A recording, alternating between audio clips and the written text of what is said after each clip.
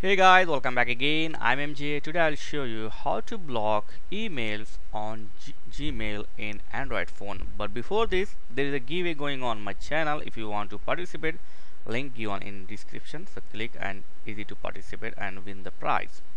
So come to topic. Topic is simple thing is how to block the people or email on Gmail in Android phone. So first, open the Gmail here. Okay, this one, and choose which you want to block, which email address you want to block. For example, this one, tap here this email address. Okay, now you will see three dots here on the email address. Just tap here and you will get block this website or block this email. Just tap here, block it. Okay, and you will get block message here.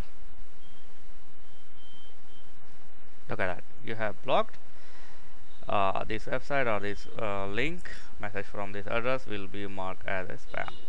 So to unblock this, if you want to unblock any email address, just do the same thing.